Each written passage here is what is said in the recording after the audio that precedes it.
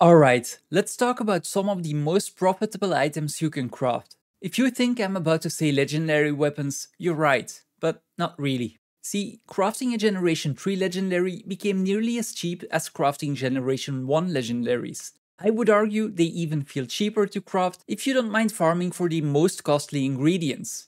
There is a big problem with crafting legendary weapons for profit for most people though. Not a lot of players will have about 1.3k gold of materials simply lying around, otherwise you probably wouldn't care as much about my videos. Selling a legendary weapon is also a bit of a nightmarish scenario. Either you have to trust someone so much that you're willing to mail the item to them in exchange for gold and materials afterwards, or you need to pay a listing fee on the trading post which will easily set you back 300 gold. So how do we solve this? Well, by not crafting legendaries, but their precursors. More specifically, Generation 3 precursors, as Generation 1 precursors will kill your bank account faster than an elementalist takes to get into downstate. All Gen 3 precursors will cost you around 70 gold in materials to craft and will fetch you anywhere from 150 to 170 gold on the trading post. This won't change anytime soon, unless someone literally starts dumping precursors, but then I'm just gonna make a video on how to cheaply craft Gen 3s instead.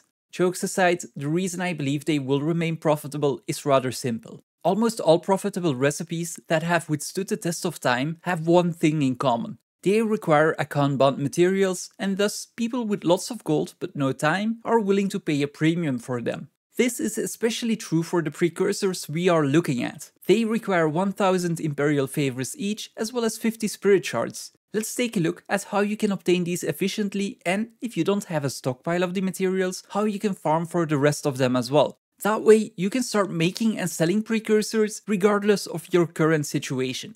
First things first, crafting a precursor will require you having the relevant crafting profession level to the max level. If this is something you haven't done yet, don't do them all at once. Pick one to max out first and reinvest the profit from your initial precursors in maxing out the other professions. You'll want to use GW2 crafts to level all of your crafting professions, by the way. They give you either a cheap or a fast option to max them out. And if you're really broke and you don't have enough gold to level one of the professions, check out the playlist with my solo farms that I've been posting over the past week. An hour and a half of those and you're good to go. All of the Generation 3 precursor recipes can be bought from Levas in either Saitung province or in Arborstone. They'll cost you some Tales of Adventure and some Karma. At their current price, the tails cost less than 2 gold for 10, so if you don't have them stockpiled, it's actually faster to buy them than to farm them.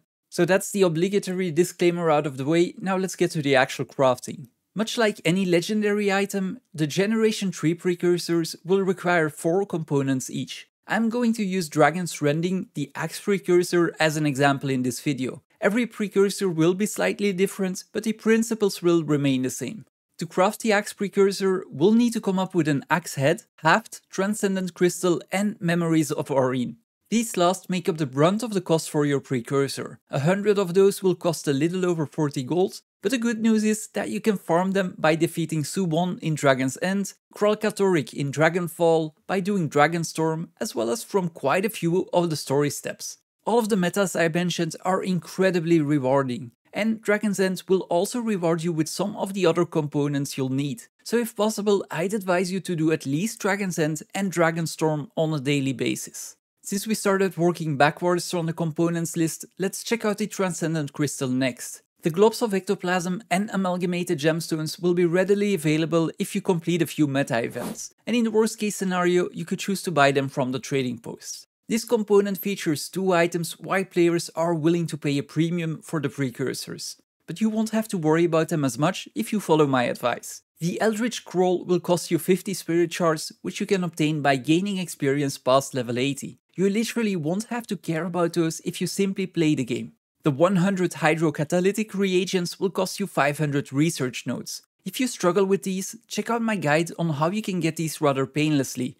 That brings us to our final 2 components, and the ones that will require the most of your time spent farming. For those, you'll either need 20 chunks of pure jade and 20 chunks of petrified ecovalt resin, or 40 of one of them. You can gather 60 chunks of pure jade per day in Dragon's End, and the resin can be farmed from the trees in Ecovalt Forest. Ticket has made a route for those in Blish Hut, by the way, so feel free to check that out. Each of the final 2 components also requires a blessing of the Jade Empress, so you'll need 2 of them for your precursor, and each of them costs 500 Imperial Favor. I've been showing footage of the End of Dragons meta events in the background, because that's how you can get a lot of them in a rather short time frame. If you don't have the time to complete a full meta, or you want to get more of them per day, there's a few more things you can do solo. There are 2 repeatable hero points in Saitung Province and in New Kaideng, as well as one in Arborstone. You can repeat those once per day for some very quick favors. And even if you don't need favors right now, I would advise you to still do the hero points on a daily basis.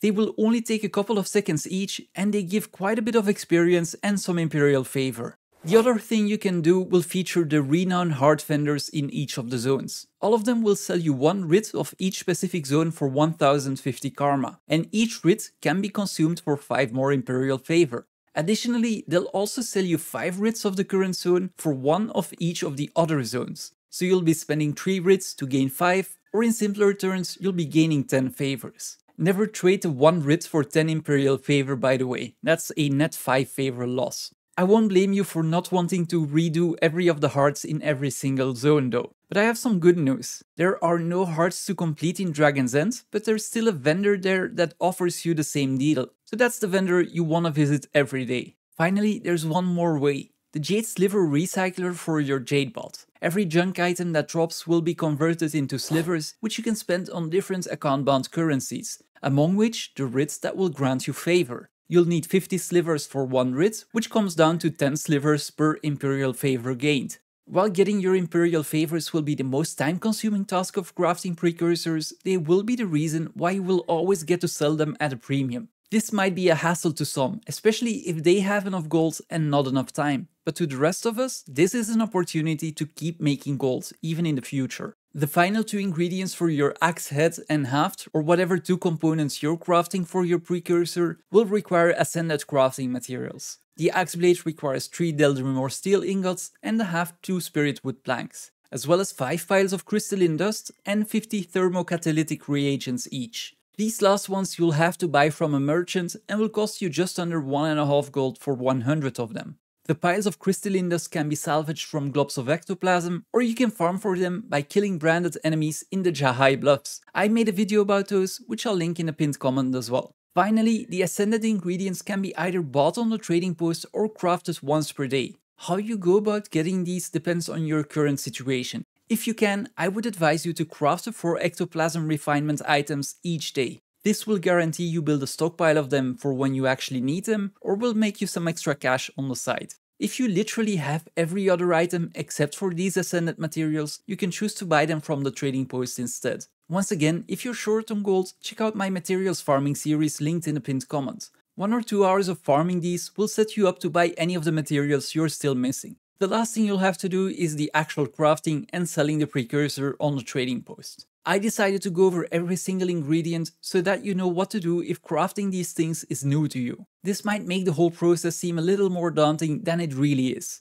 Once you've done this once or twice, you'll notice that all you need to really worry about is coming up with 1000 Imperial Favors, 50 Spirit Shards and 500 Research Nodes. All of the other ingredients will take care of themselves along the way. If you have any other comments or questions, feel free to ask them down below, and make sure you hit those like and subscribe buttons if you want to help me out.